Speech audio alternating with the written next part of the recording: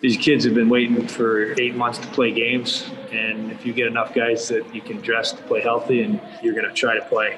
And that was, our mindset all along when we heard potentially we weren't going to have guys available to us. We were going to say, okay, well, we're going to find a way to get enough, in there so we can play.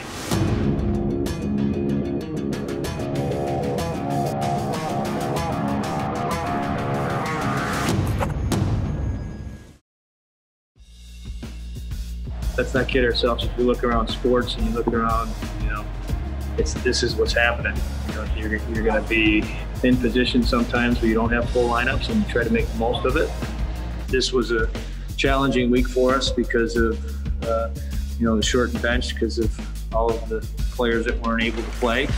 And we asked a lot of the guys the last 2 nights. A lot of guys are going to get some opportunities that they might not always get, and so I think that's definitely something that we can embrace and kind of step up to and then see what we're made of. Shot, rebound, and put home by Linus Weissbach. A weekend that we have to learn from and put behind us now and get ready for the next weekend. We might be playing with the same amount of players next weekend. So that's what the season's going to be all about. If you want to play and you want to do well, you got to face the challenges and figure ways out on how to get wins and be productive as a team.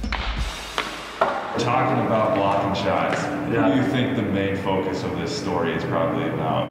Definitely Tyler Inamoto, 100%.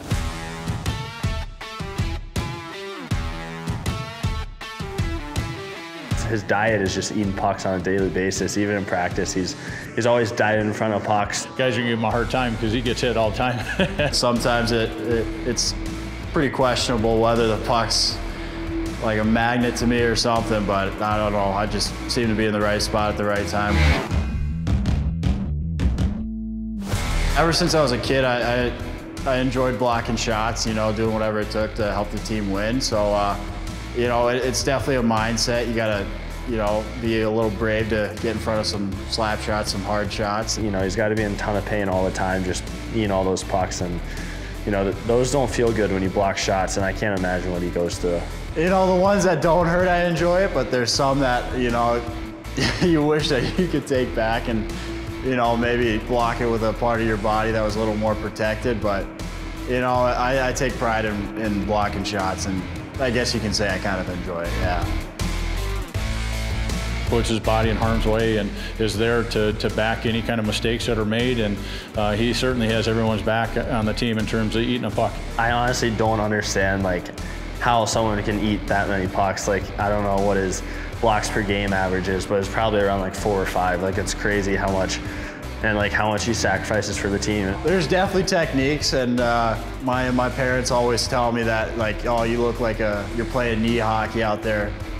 Growing up at the hotels, I'd always try to be the goalie and block the shots. So I think definitely it's a little technique from knee hockey, but then Coach Osiki's been teaching us how to properly get in front of it. So it's technique and then a little bit of just winging it. There is a technique, there is a timing, but there definitely has to be that inside you that, hey, I'm going to get it done. You know what? Guys feed off it. You see him doing it, a couple other guys do it, and then all of a sudden your whole team is doing a little bit more. Blocking shots, especially in this atmosphere that we have now with COVID going on, you need as much energy as possible to be gained, and we get that through hits, through block shots, through scoring goals. So I think now more than ever, it's playing a major part in our team and gaining energy. So I think if we keep that up throughout the year, it's going to pay dividends.